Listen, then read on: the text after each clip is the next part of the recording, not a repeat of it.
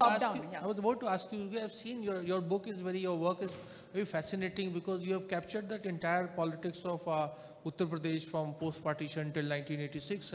How do you reconcile with this fact? Here is Congress party being accused of doing this politics of appeasement, and from your book and with data that you have tried, you have cited a lot of examples that how actually the Muslims in Uttar Pradesh were discriminated in government jobs, in recruitment, and all kind of places. So how do you think this narrative build? I mean, here was a political party which was actually trying to, put a lid on what was bringing a particular community into a national mainstream or say, and at the same time it's being accused of giving them a favorable position, even if it was not backed by in terms of jobs or employment, etc. or political empowerment. See, if you ask me whether the narrative comes from with respect to the Congress, it comes from that extensive use of the term secularism. Whoever I interviewed during the course of my PhD, if they didn't know, if they were not aware of the other aspects of politics or society, they were certainly aware of secularism as a word. What it meant, they all had their own definitions of secularism.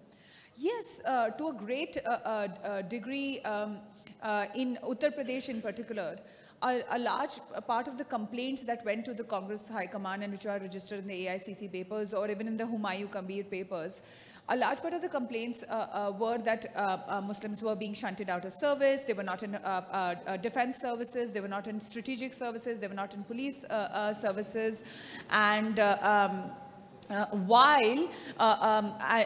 and these were complaints to the Congress High Command. And while at the same time, the Congress was issuing tickets to people who had, who were erstwhile Muslim leaguers, they had advocated the cause of Pakistan. So that dichotomy was something that I capture in my book. On the one hand, Congress was, and Congress leaders like Sampurnanand, P.D. Tandon, they were of the view that we now need to keep the interests of the majority also in mind. They cannot be completely ignored. While at the same time, there was Nehru, on the other hand, who was expressing a completely different opinion.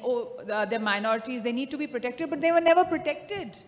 They were never given the representation, despite Nehru's advocacy for not mixing religion and politics, often during elections.